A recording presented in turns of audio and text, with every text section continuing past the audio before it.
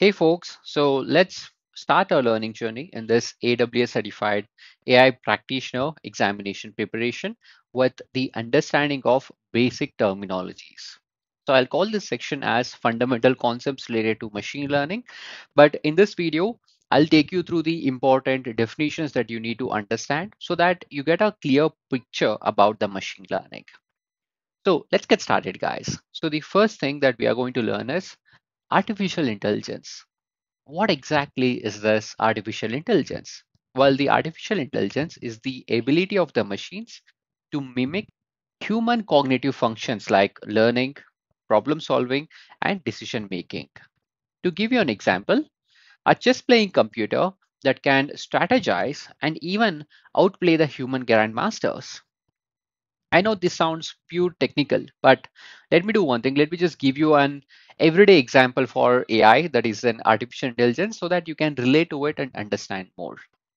See, I'm sure everyone have got the smartphone.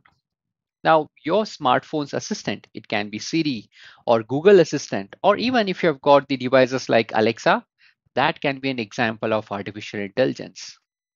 The reason that we call it as an artificial intelligence for these virtual assistants because here it can understand your voice command.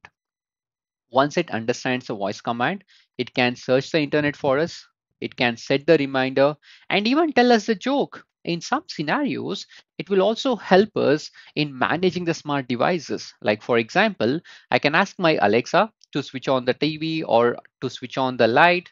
I can control the smart devices. So it's like having a little helper in our pocket. The key things that you have to focus on when we talk about AI is here, this is a system which can understand our query, which means like it can understand our input. I'm going to say understanding the input. Now, along with understanding the input, it also has the capability to take a certain action. Now, this action can be based on programming manner, or this action can be based on the text manner. Like, for example, if I ask my Alexa to tell me a joke, it will respond to me in the text manner. If I ask my Alexa to switch on the TV, then it will call some kind of an API function which is related to my smart TV, and then it will switch on that TV. So overall, it is able to understand my input and it is able to take an action. And AI is a system which can understand the input and get the action. That's the basic idea about this artificial intelligence. Now, let's take a look into the next term that we have got, that is machine learning. Now, when we talk about machine learning is a subset of AI. So here, this is going to learn the pattern and improve its performance from the data without explicit programming. To give you an example, the machine learning system can be related to a spam filter that you have in your inbox. So we have a spam filter that is provided by most of the email providers. And what it actually does is it will adapt to the new types of junk mail by analyzing our inbox. So the key thing that you have to remember is this machine learning is a subset of artificial intelligence. Now, if my artificial intelligence is a big circle, I can say machine learning is a circle inside it, which represents the subset of artificial intelligence. Here, as it clearly says, it is capable of understanding the pattern without explicit programming. That means we don't have to necessarily tell the rules. We'll just provide the data. The rules will be understood automatically. Just like in this example, the spam filter, it will look into our inbox emails and it will generate the responses. To give you one more real-time example that we would use it in our day-to-day life is the Netflix.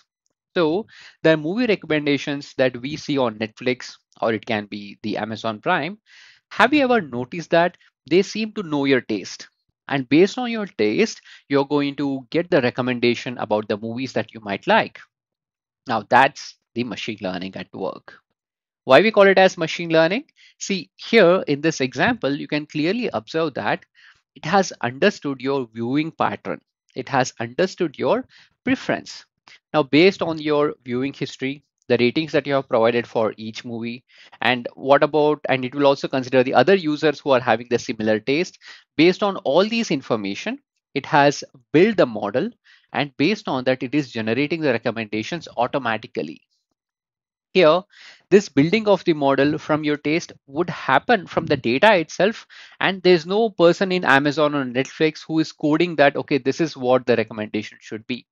So this is an example of machine learning.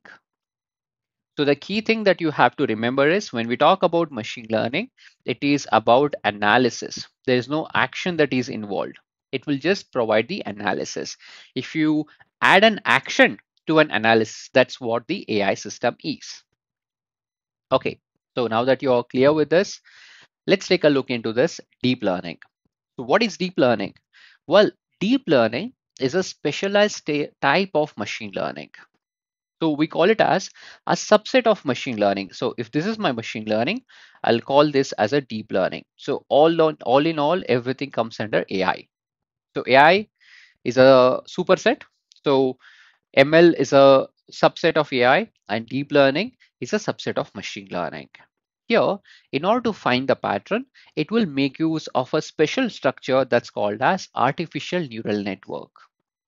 And this artificial neural network has got multiple layers, and the way these neurons are structured and the way the analysis would happen, it is actually inspired by our human brain.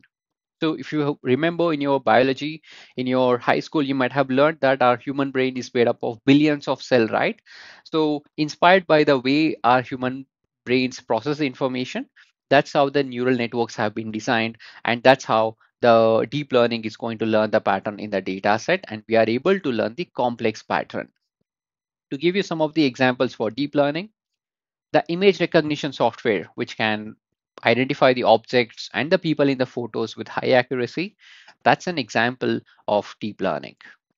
Now, to give you an everyday example, so one of the everyday example that you would see is the facial recognition that you have on your phone. So if you're using the Android or iOS, so you might have a facial recognition software on your phone, which is able to detect your face, and based on that, it is able to unlock your phone, or the facial recognition that you would observe in the social media website. So that's all powered by deep learning. So when you tag your friends in photos, the app often suggests who is who based on their faces. Now that's the power of deep learning.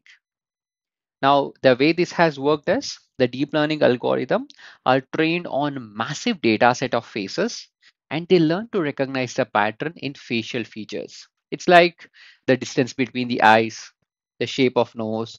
So all these things are used to identify the people with incredible accuracy. Okay, so what you have learned so far is you have learned about three important definition: AI, machine learning, and deep learning. So to have a quick recap, AI is a big picture. It's like any technology that enables the machine to mimic the human intelligence. And machine learning is a subset of AI. It's a specific way of achieving the AI by giving the machine the ability to learn from the data. And deep learning is a subset of machine learning.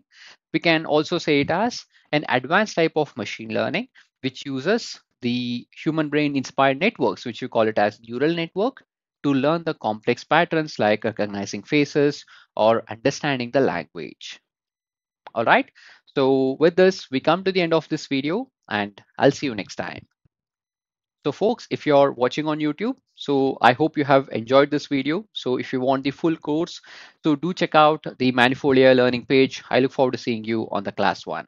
I'll see you next time, guys.